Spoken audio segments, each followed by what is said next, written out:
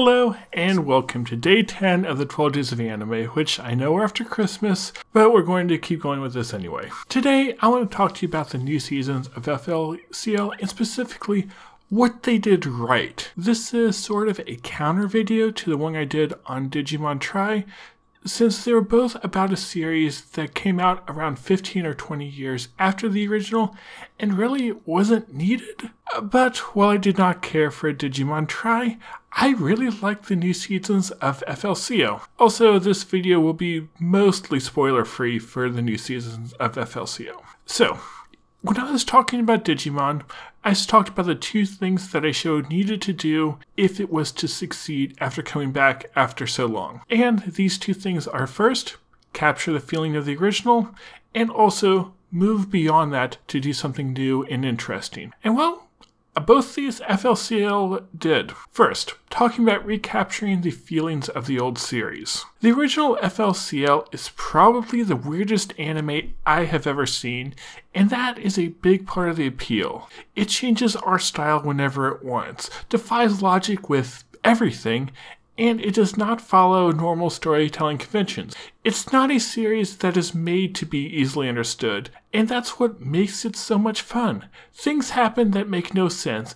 and I just find myself laughing at them. Though, as you start piecing together what it gives you, you see that it is a story about a young man figuring out what it means to be an adult, mixed with a sci-fi story about aliens. And moving on to the new seasons, they were full of fun and sanity, and I was laughing at, I think, every episode, just at all the absurd twists that the show would take. It still defies logic, and that's what makes it work so well. Like the time where Haruka hit a girl in the head with a guitar so hard, a food truck came out the other side of her head. And best of all, it made sense in context. Or all the random references Haruka was making as she fought, yelling out Michael Bay as she took down a robot. FLCL is still all about the insanity, and the new seasons embrace that as much as the original, if not more so. But beyond just random things happening because random things are fun, the themes of growing up are told through both of the new seasons as well. Each season of FLCL is mostly standalone.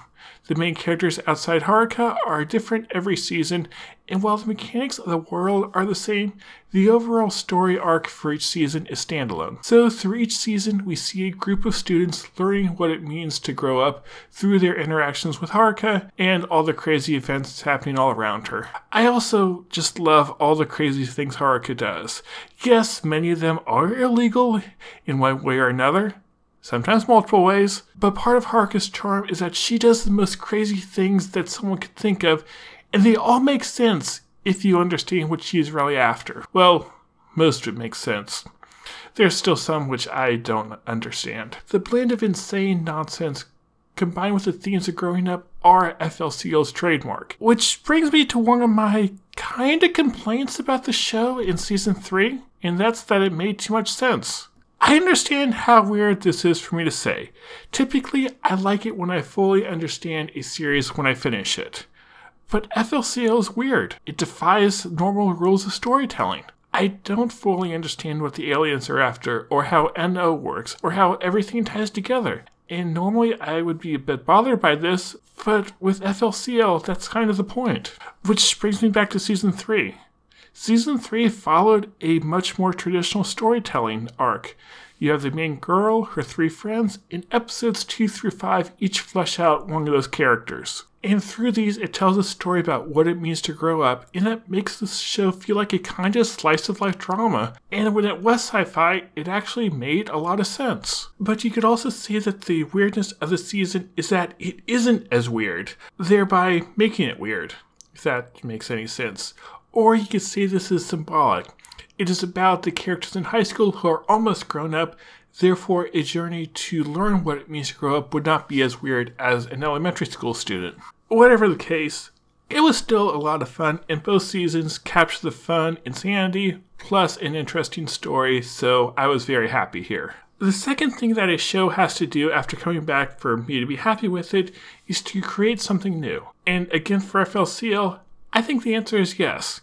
and it does so through these new characters. Season 3 especially did this with all the time spent on friendship and growing up and how they tie together, leading to some very interesting and surprising moments. It gives a more concrete answer about what it means to grow up, while also showing the challenges of doing so. I also felt that FLCL Season 3 showed more of the world and the reactions to strange events happening in the town, which was good to see. Season 2 also went to some darker places than the original, though a lot of this was more implied than directly shown. Either way, I'd say FLCL is a worthy addition to the series. But is it as good as the original? That is hard to say because of how hard it is to judge FLCL.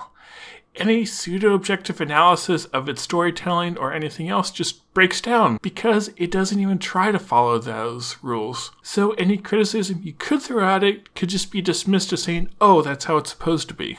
And this weirdness will make it so that some people won't like FLCL, or they won't like the new seasons, or both. But for me personally, I think I did enjoy this as much as the original, if not a bit more so, which really big surprise.